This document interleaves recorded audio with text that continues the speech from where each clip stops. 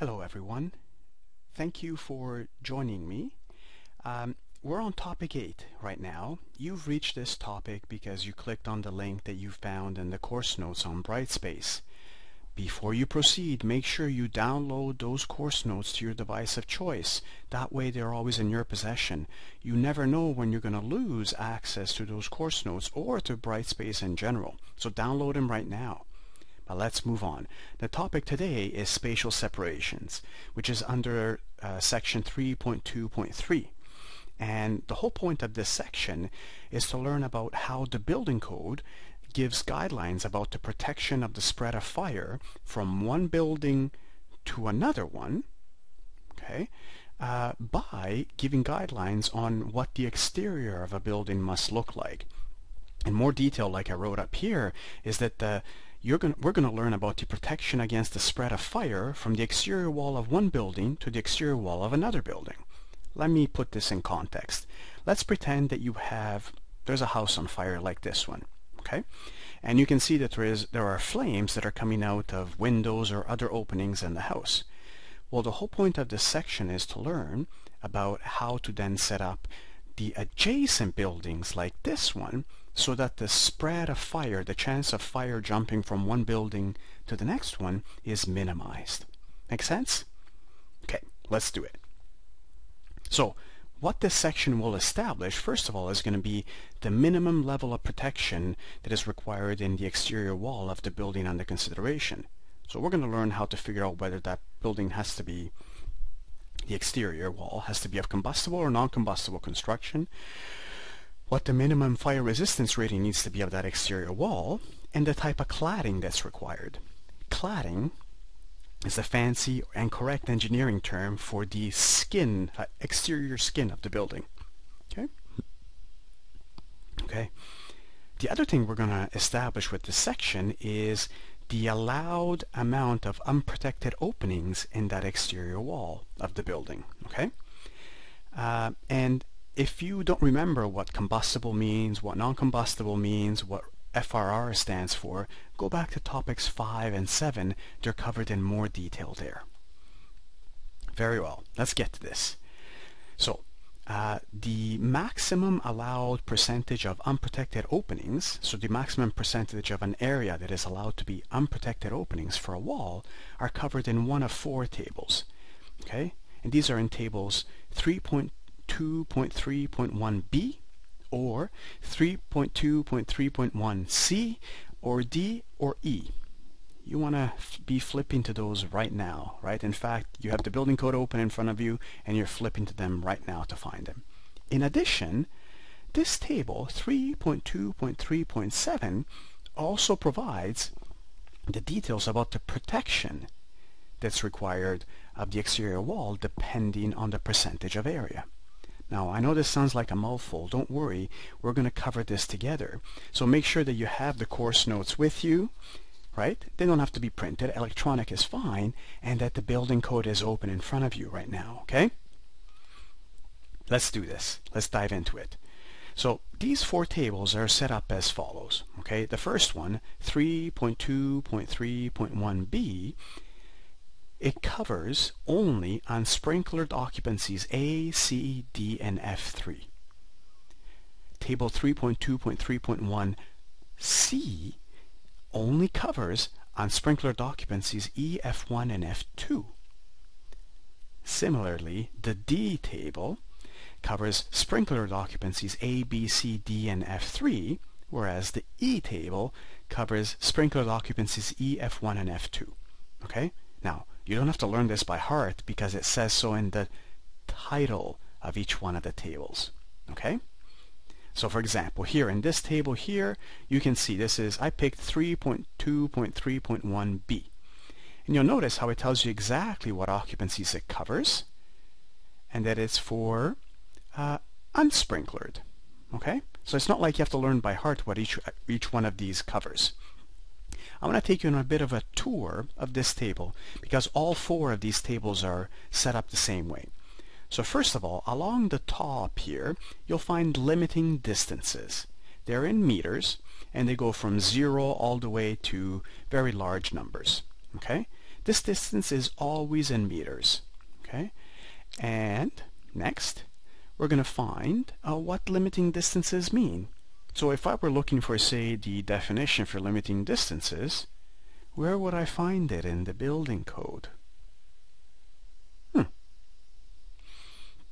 So, limiting distances refers to the distance in meters according to three possibilities. Possibility 1 is from the exposing building face under consideration to the nearest property line that that face is exposed to. 2, from that exposing building face to the center of the nearest street. Right? Not to the edge of the street, the center of the street. 3, from the exposing building face to an imaginary line between this building and the one adjacent to it. Okay? So these are the three ways to establish limiting distances for a face of a building. And again, where did I get this from? You're right. I got it from the location in the building code that contains all the definitions. By now, you know where those are. So here, graphically, I'm trying to illustrate those three different types of limiting distances.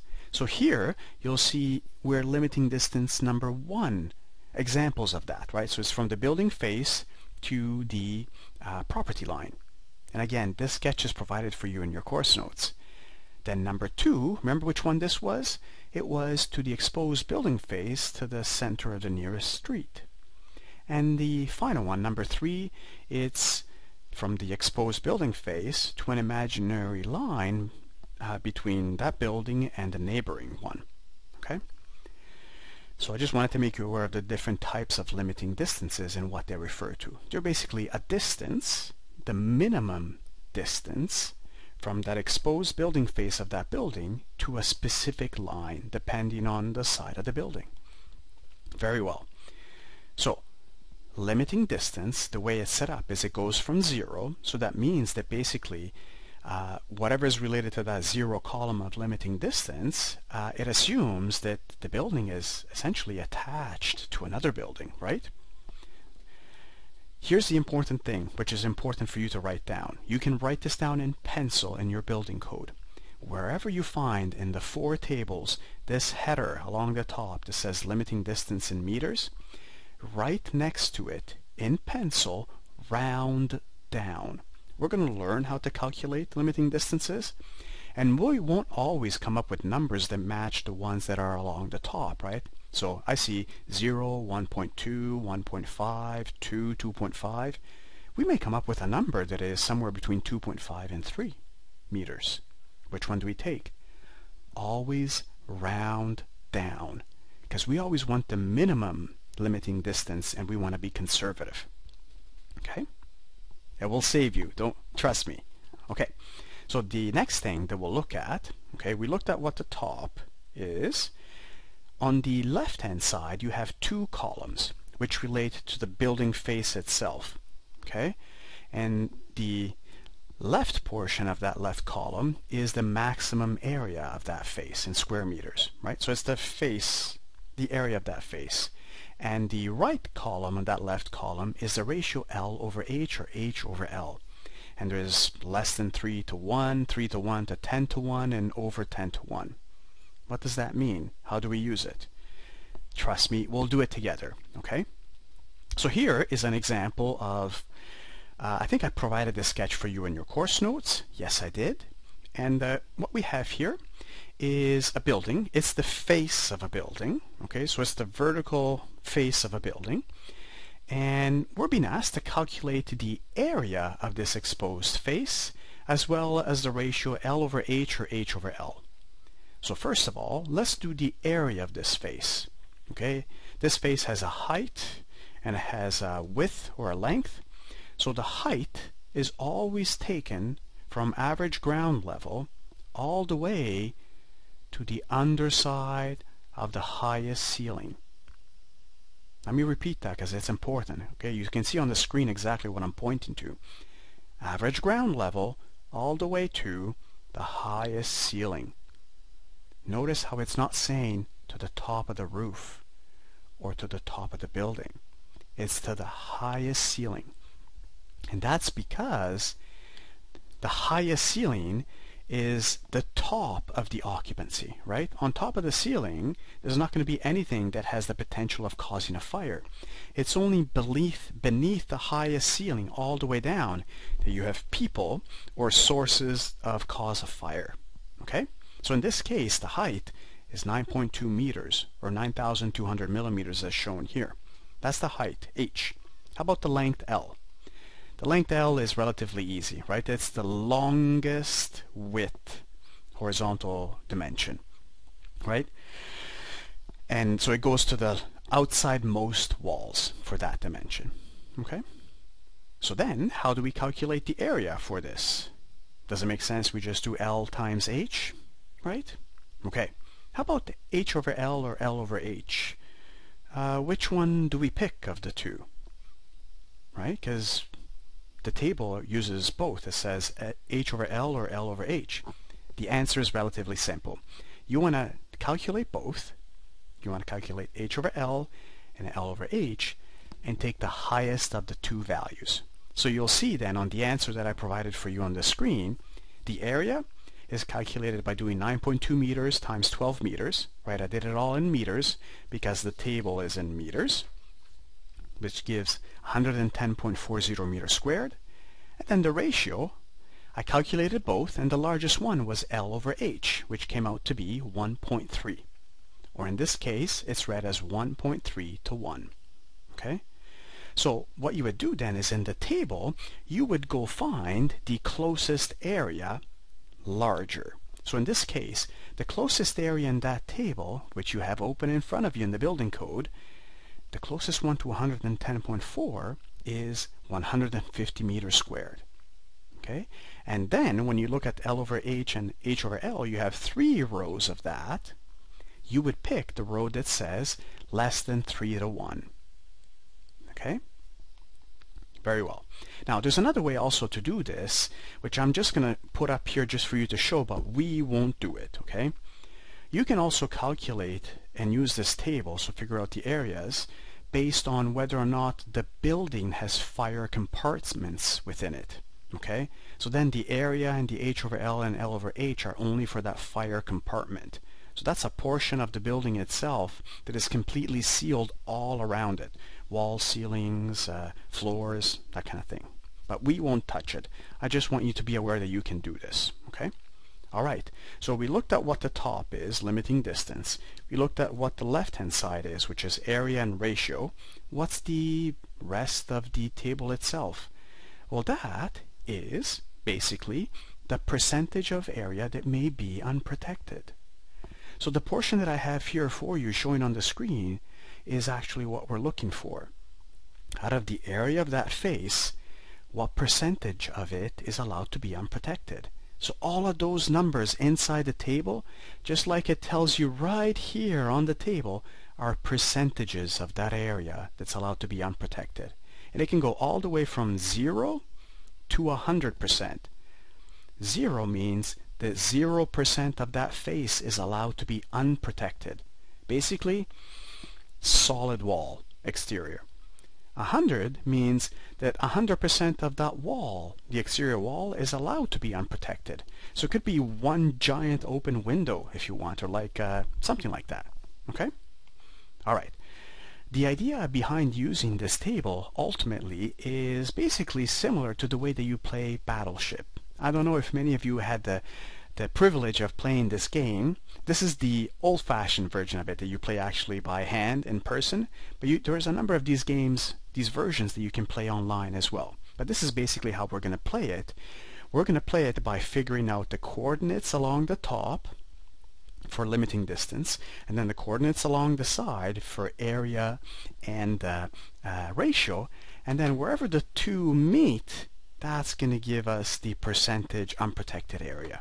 Okay? Now, you don't have to guess how to do it. We'll do it together. But I'm thinking, I'm going to show you examples of two opposites, okay? What I have here are two examples of buildings that I've plucked out of the internet. I've even included the addresses if you're interested. The one on the left, I think you might be familiar with. It's actually a building in Ottawa. Do you see how that building is set up? That is the art gallery, okay? And it's that building that has the giant spider outside of it. Notice how that whole building is basically glass, the exterior of the building, except for portions of it that are structural, okay? So that's very close to being 100% unprotected exterior, which makes you think, whoa, what happens to the buildings nearby if there's a fire that comes out of it? Well, go check it out, maybe on Google Earth, right? Because you might not be able to go there in person with COVID and all that.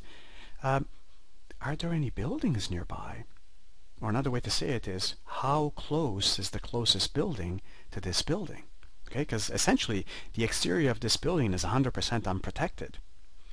Look at the building on the right. This one is in New York, New York. Okay, do you see how the exterior wall of this building is essentially 100% just wall, not a single window? You can see there's a little bit of openings down here, and a little bit of openings up here, and those are for ventilation purposes. That is, ensuring that enough air gets in and out so that the people inside don't suffocate. But there's not a single window in place. Go check out the Wikipedia page for this building to find out actually what it was used for. Why would you build a building with no windows? But you can see how, if the fire broke out of this building, it would have a hard time jumping to another one because there are really no openings in the walls, right? Okay, so let's talk about the steps that are going to be required to figure out this value, this maximum exposed area, and then we'll pause this video, and in the next video, part 2, we'll actually do some examples. These are the steps.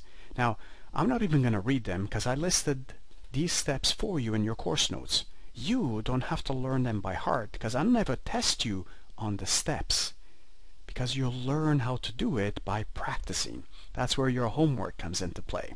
Okay? So here's what we're going to do. We're going to pause here. Example number 1 is going to be what we're going to start with part 2 of the video. Thank you for your time, and see you in part 2.